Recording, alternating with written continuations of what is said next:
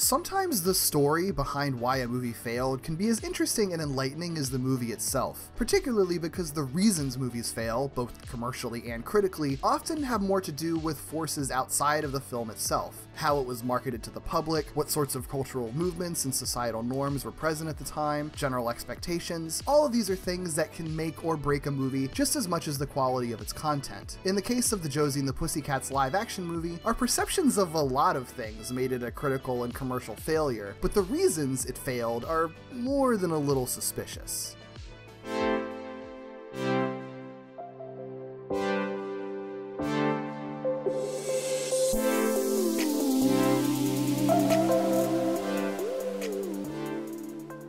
Josie and the Pussycats is a 2001 film directed by Harry Elfont and Deborah Kaplan, whose other works include, among other things, a Very Brady sequel, and thus the creators of Sure, Jan.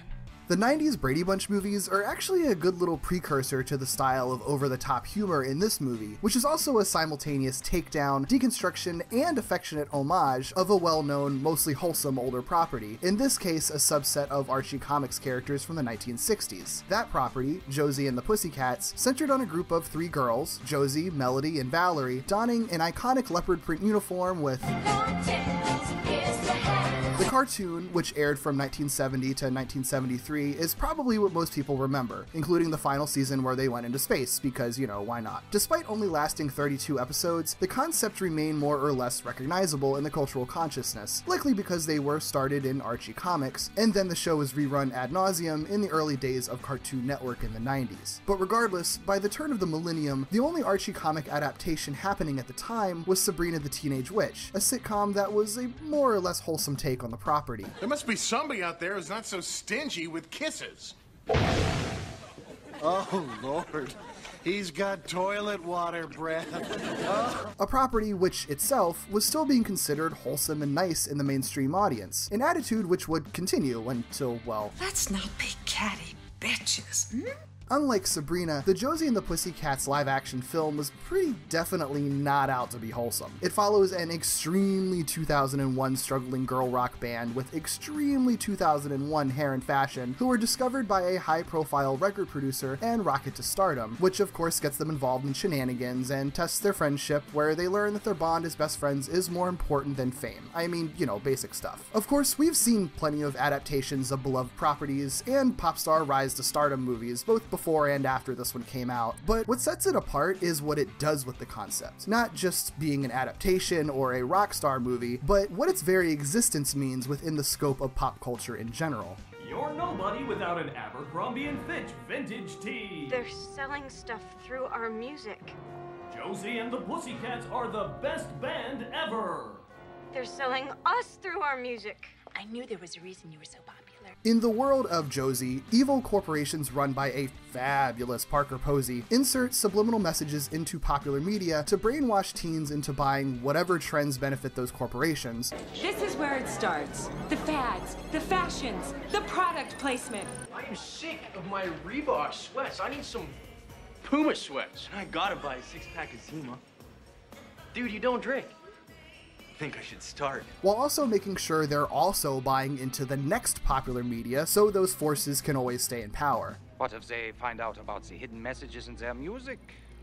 Ever wonder why so many rock stars die in plane crashes? So, this movie is basically a criticism and parody of its own very existence. As a corporate-mandated movie specifically made to latch onto a known brand and exploit it to sell lots and lots of merchandise through lots and lots of cross-promotion with other brands. Are you more likely to buy a CD, or read a comic, or watch a cartoon, or go and see a movie about a trio of luscious ladies called Josie and the Pussycats? Well, the very idea is the most unart and unsubversive thing you can ever do. So what the movie does is make that the entire point, and in fact calls out the thinly veiled marketing and brand-heavy mentality that's so deeply tied into not just the music industry, but all media in general. We found that subliminal messages work much better in movies. So what we end up seeing is a film that notches up the typical elements of a brand-heavy movie like this up to 11. It's filmed with those flashy, rapid-cut music video styles with an overt MTV aesthetic, exactly what you'd expect from any shallow, heavily marketed teen movie of that era, but exaggerates it to an absurd extent. Lots of random and nonsensical cameos. Hello, I'm Eugene Levy, and yes, I'm an actor. No, I said cappuccino. Subliminal messages delivered by the actual movie phone guy. You could have your own primetime TV series and run it right after Will and Grace. Oh my God, that's Mr. Movie Phone. How did you get him to put that on there? You slept with him. And Carson Daly playing himself on TRL and then threatening to bash in Terry Reid's head, which is extra weird because they were dating at the time. Yeah, right, like I'd ever go out with a guy like you. And alongside all that is plenty of subtle and not so subtle meta references, as you'd expect. I still don't understand why you're here. I'm here because I was in the comic book. What? Nothing. But at the same time, it calls out the rampant consumerism present in the entities that create movies just like this, almost always at the expense of art and often in ways that exploit youth. It's cool if you like it. It's alright if you don't. Just decide for yourselves. This actually ties into why the movie version of the Pussycats don't play an equivalent to the bubblegum pop from the cartoon, but instead lean more into a pop-punk style of rock. I don't wanna chicken nights. Come on, baby, roll the dice. As director Deborah Kaplan says, we were coming out of an era with Nirvana and Pearl Jam and Sonic Youth, bands that really encouraged dissent and individuality. It was like the music industry suddenly decided we needed to course correct and feed everybody what we want them to buy, and promote corporate culture and not be like down with corporations. It was kind of a reaction to that. In fact, this movie is pretty on point in predicting the fall of boy bands after the 1990s and the rise of pop punk in the early turn of the millennium, as evidenced by the plot literally killing a late 90s-esque boy band while having a pop-punk girl band rise up afterwards. Why do you do what you do to me, baby? Taking my confidence, driving me crazy. The titular band was created with vocals by Kay Hanley of Letters to Cleo, and features songs written by Adam Duritz of Counting Crows, Jane Wiedlin of the Go-Go's, and Adam Schlesinger of Fountains of Wayne. Quite a pedigree, really, which people did recognize. In fact, the soundtrack album was certified gold within a month and a half of its release, and 2 decades later, it was even re-released on vinyl. Ultimately, it all seems like a carefully crafted, fairly insightful, and multi-layered setup for any film analyst's dream. Instead, what we got was a movie that people weren't exactly kind to say the least. Hot, sweet, super cool, don't you know these kitties rule? There are movies that are failures, and there are movies that essentially ruin careers, or at least severely hinder them. This film was a certified box office bomb, earning about $15 million against a $39 million budget, and most critics at the time kinda really hated it. In fact, the failure of the film at the time was apparently so catastrophic that it's singled out as being solely responsible for tanking the career of Rachel Lee Cook, who plays Josie, after having been a rising star throughout the late 90s with films like She's All That. My bet? Am I a bet? Am I a fucking bet? Meanwhile, writer-directors Harry Elfont and Deborah Kaplan have since said that the intense failure and negative response pushed them to literally never direct a movie ever again. One pretty obvious thing that hurt this film for the general audience is that no one really knew how to market it. The thing is, Josie and the Pussycats doesn't really fit right into a perfect group, and that's something that directors did realize, but way too late. Kaplan has since said, "I saw the marketing. It was all pink and purple and juvenile, and they were marketing it to 10-year-olds. The people who were supposed to sell this movie didn't understand the movie, nor who it was for, and that's when I realized, oops, nope, no one's going to see this." Unfortunately, they were right, especially since there was a lot of merchandise for 10-year-olds that teens and young adults wouldn't want, but for a movie that definitely isn't made for 10-year-olds. There was even an edited for family viewing version of the DVD release, still trying to market the movie towards younger audiences, which is essentially the TV edit of the movie that is very awkwardly censored and thus full of lots and lots of great gems. Lisa, it's me, Wally. Whitehead Wally. So you could go crawling back to Hicksdale? You big rat. In any case, no one really knew how to take Josie just from the trailers, much less go see it. Couple that with the idea that the wholesome fun and silly Pussycats of the comics and cartoons were being what some reviewers considered sexed up, or as one critic put it, wholesome as ice cream cones and as skimpily dressed as Hooters servers. Oh yeah, don't worry, we're gonna unpack that later. So it's understandable why this movie probably wasn't destined to be a big financial hit. And for those who did see it, the humor wouldn't be for everyone, and that extra level of metatextualness isn't really everyone's cup of tea either. But still, more than any movie of its kind, everything it's saying or lambasting is blatantly spelled out here, with the world of the film littered with an obscene, cartoonish amount of corporate logos, and it ends with the most useless character in the movie proudly and overdramatically proclaiming a big moral message that no one really particularly cares about. I'm not this. I'm not what I wear. I'm not what I wear. Oh, please. Unlike you bunch of whack jobs, I'm perfect just as I am. Like, there's not a lot of nuance to this movie, and it's very, very purposeful about it. Does anyone else think it's a little strange that all this happened in a week?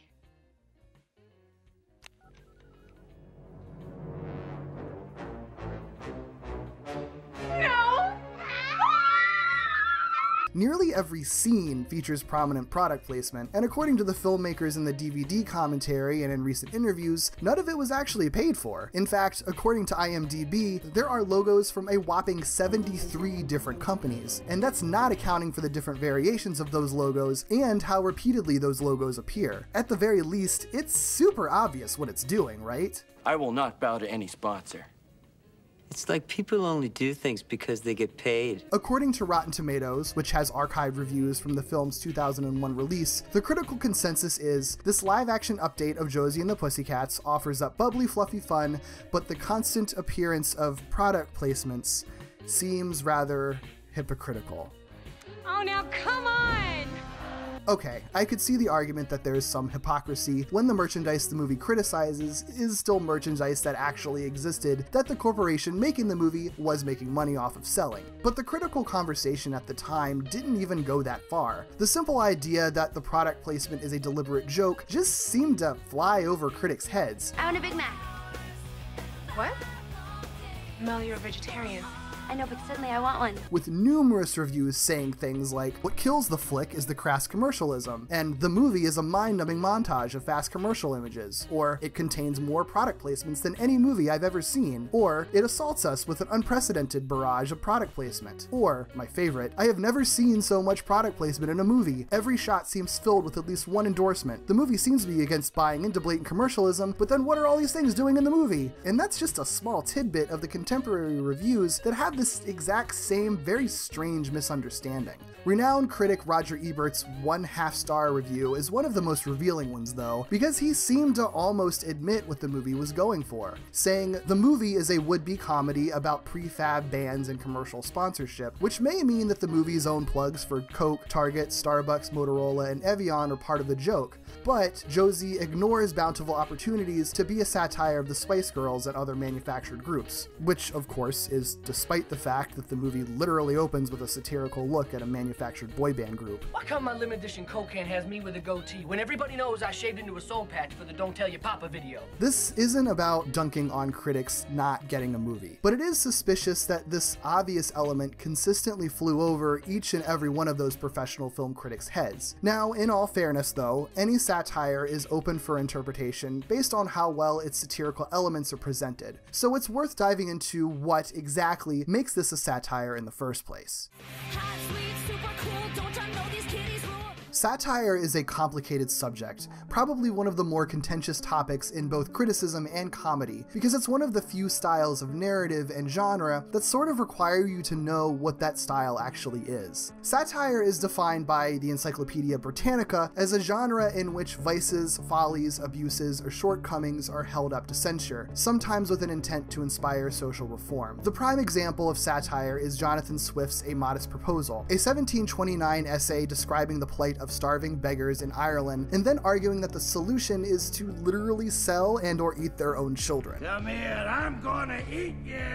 Of course, it's an extreme hyperbole to showcase the heartless attitudes the upper class has towards the poor, heightening the already existing dehumanization to extreme levels to then reflect that right back. If this is only a couple of levels removed from what you're already doing, then maybe what you're already doing now is bad. We see satire executed with lots of methods, like parody, exaggeration, and juxtaposition, but it's almost always from the angle of essentially accepting a proposed problem or observation about society as truth, and then taking it to its most absurd level to show what might be damaging about it at its core.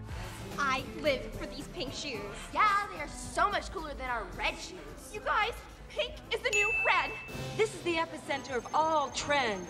We turn your world into one giant TV commercial. Conform.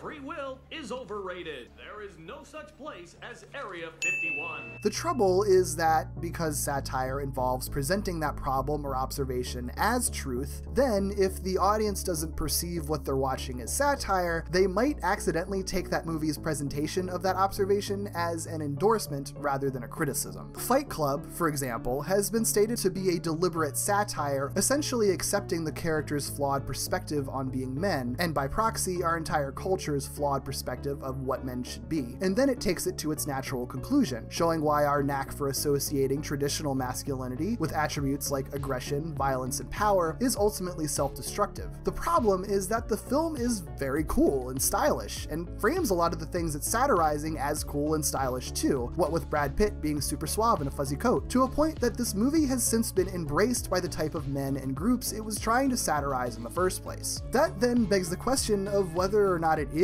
good satire, given that the audience it was intentionally speaking to didn't get it and still took everything at face value. Is it the audience's fault for not getting the nuance, or is it the film's fault for not presenting that nuance better? Those are questions that will be grappled with until the end of time, basically, but it does provide an easy explanation for why critics and some audiences wouldn't understand what Josie and the Pussycats was doing. That maybe its satire was too nuanced, and nuanced satire directed towards teenagers with malleable brains maybe isn't a great idea. If I don't buy it, everybody's gonna hate me. Totally. And I also want orange shoes. Yeah, orange shoes are so much cooler than these stupid pink shoes. While that might be an explanation for certain audiences not getting it, I don't think that is the situation here, and certainly not what all the reviews and comments seem to be implying. The thing is, this movie is obviously, unquestionably satire. They're selling stuff through our music. They're selling us through our music. An absurd comedy that is very obvious about it. Diet Coke is the new Pepsi One. They almost literally wink at the camera. The other piece to this puzzle is that there was another over-the-top, cynical satire that came out the exact same year, one with a very similar wacky and meta tone, and a plot suggesting that the media was planning world domination. Zoolander. Fashion industry has been behind every major political assassination over the last 200 years. And behind every hit, a male model. So why male models? They do as they're told. That is not true. Yes, it is, Derek. Okay. Now, to be clear, Zoolander didn't get great reviews at the time, but they were better than Josie's. Zoolander also came out 2 weeks after 9/11, so it wasn't exactly the kind of movie people were looking for. But the big difference is that it was still a movie accepted within the cultural consciousness. Many of its lines and jokes pretty quickly turned into memes that had persisted for years after. What is this? A center for ants?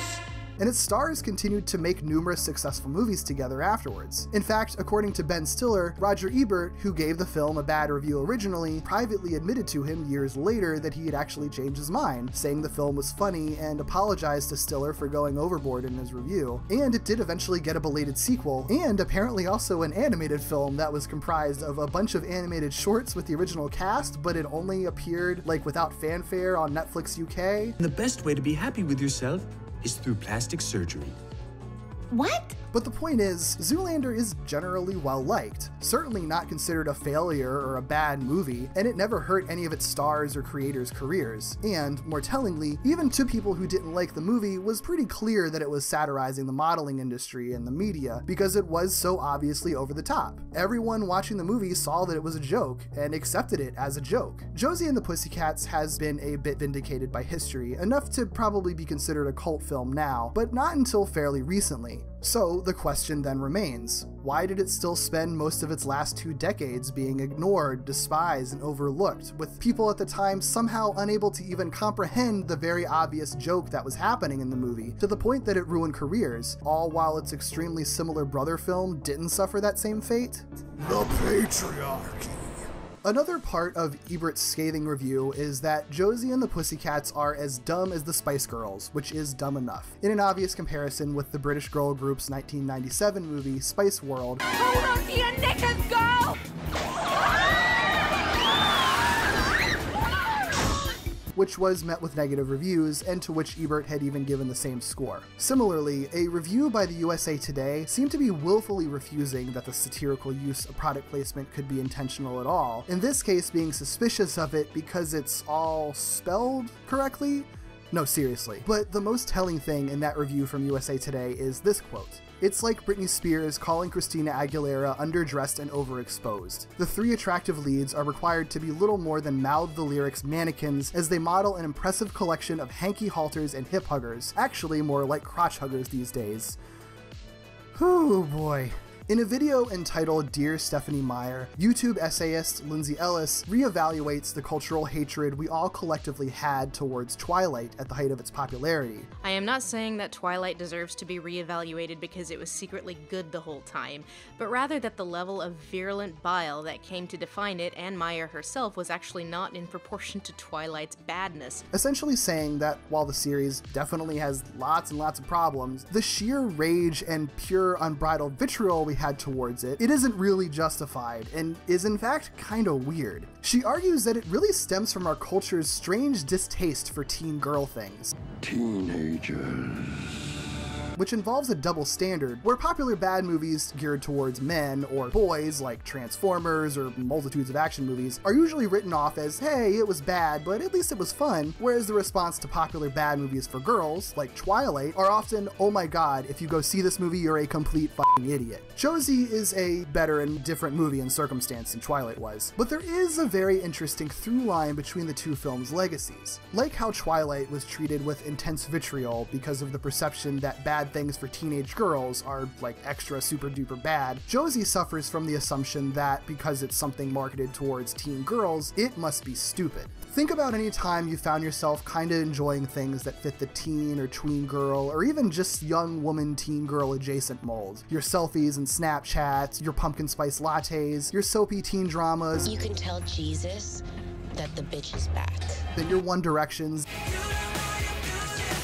And yeah, your Twilights. The first instinct is likely that tinge of ew. You're not supposed to like those things. Those things are dumb and objectively bad, and you're smart and have good taste. And if you do admit you like them, it's because you're doing it ironically, or that it's your guilty pleasure, because we aren't supposed to like things like that. Josie was marketed towards teen girls, mimics movies made for teen girls, and was directed by people who made a teen hit, and starred an actress famous for a huge teen girl movie. But it goes out of the normal teen girl scope and ventures into bigger subjects with a more satirical edge, with darker and weightier implications. Compare that to successful and beloved teen girl comedies and even dark satires like Clueless and Mean Girls and Heathers. While all of those films deal with sometimes very heavy and dark themes, you could argue that they succeeded in the mainstream because their teen girlness is still right at the center. They're about being a teenage girl in high school, dealing with teenage girl things. While they do have incredibly insightful things to say and are fantastic movies, they did basically stay in their lane. Josie has a lot to say about teen culture, but it has more to say about the adults and forces that affect teen culture. It seems like critics and probably some audiences just couldn't get past their predisposed perceptions of what they thought a teen girl movie should be. Of course this couldn't be satirical. It's a movie for dumb teenage girls.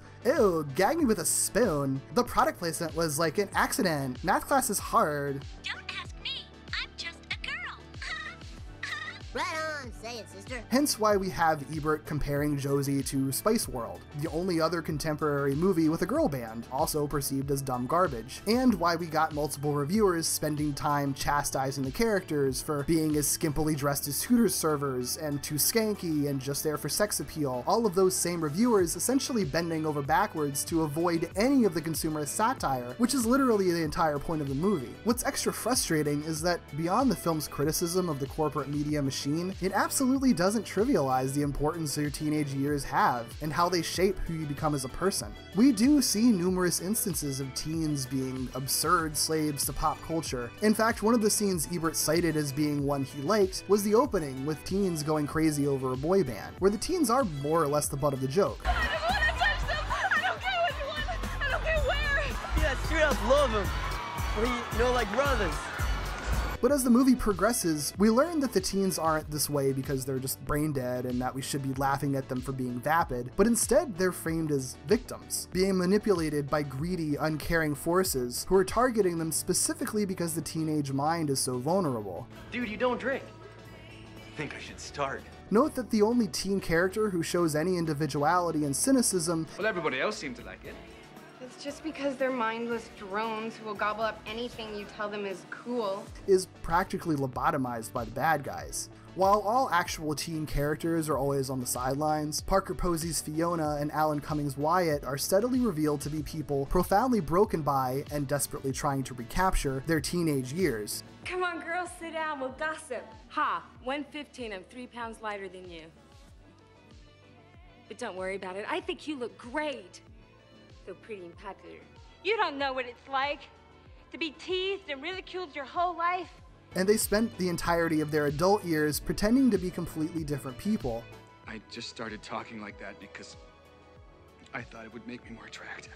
Burying anything about them that made them unique, all to fit in with elite celebrity culture in hopes of finding fulfillment in superficial popularity and fame, despite being miserable the entire time. Plus, how he kept folding his napkin like he's afraid he doesn't have any real friends. Just people who want to use him because he's just a big music guy. Yeah. They never got over the issues they had when they were teenagers, and in a lot of ways are still trapped in Arrested Development.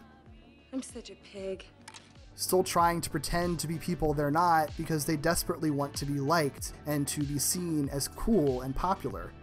Everybody loves Fiona. She's got the best hair and the most awesome clothes. And she's so thin. I know I want to be just like Fiona. That's the secret message that you wanted to send out? That you're cool? All I ever wanted was to be popular. Tell me, is that so bad?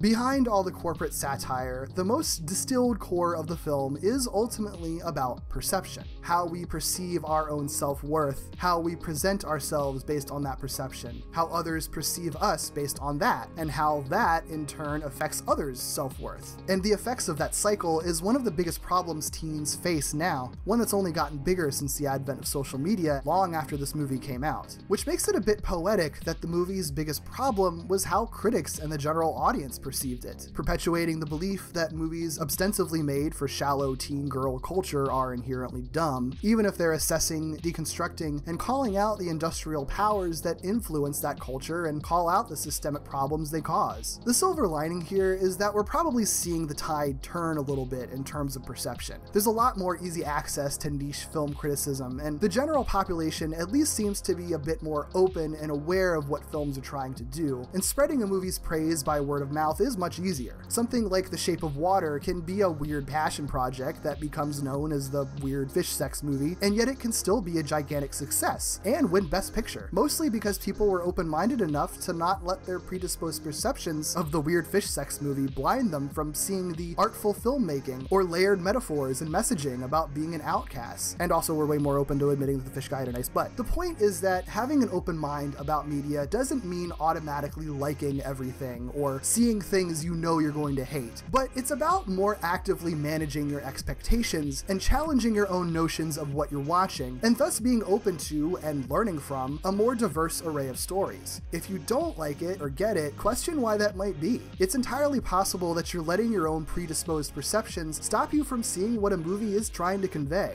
Josie and the Pussycats isn't the best or funniest movie of all time, or even the best satire you'll ever see, but it's much better than it needed to be for just being, well, Josie and the Pussycats. Few major franchise movies are willing to take the daring, self-skewering perspective on its respective genre like Josie was. If you're willing to take off your blinders of what you think it's going to be and see what it actually is, well, what it actually is pretty obvious. It actually has something to say.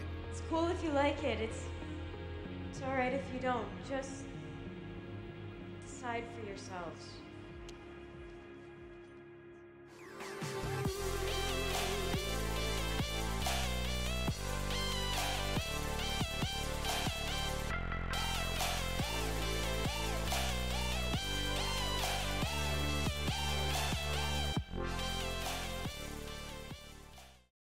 These kids will never know what hit them. And neither will you. I'm sorry, what was that? Huh? What? You just said something. No, I didn't. Yes, you did. No, I didn't. Yes, you did. I said, these kids will never know what hit them, and then you said, and neither will you. I did? We all heard you. Oh. Well, what I meant to say was, and neither will you guys. Meaning the teenagers? It's just emphasizing my point. Oh, okay. Great. Thanks. That was close. Excuse me?